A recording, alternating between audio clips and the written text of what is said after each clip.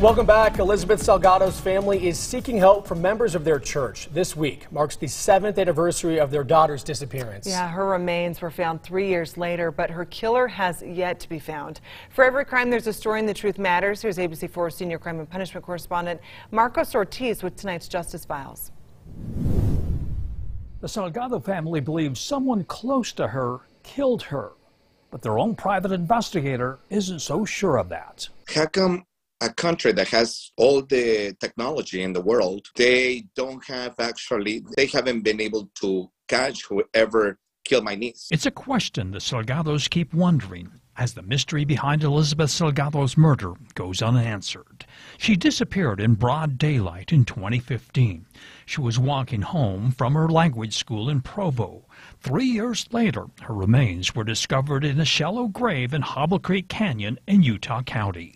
Why is it taking too long, for them to actually solve this murder? And we know that if it would have been the president's daughter, this has been already resolved. A spokesman for the Utah County Sheriff's Office says the case remains active and they still get leads, but so far it hasn't resulted in a suspect. On Facebook, Elizabeth's mother reached out to members of her daughter's YSA ward in Provo asking, please be supportive, and who my daughter Elizabeth was related to, meaning who did she befriend. And her mother also targets her church friend, Mackie Smith, who moved away after she disappeared. Her uncle says Elizabeth liked young white men. She was very attracted to white people. She was very, very attracted. Like every time she would see a white guy, she was like always excited about it.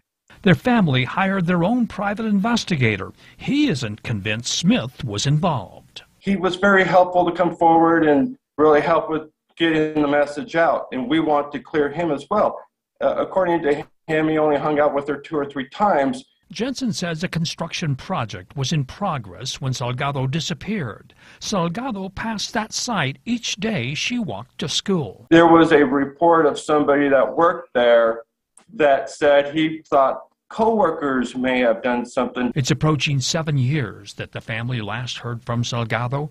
They only hope justice will soon come their way. Our family is not doing good, and until we actually get some closure and find out what really happened. Anyone with information, especially those from her own church ward, are urged to contact authorities or the private investigator.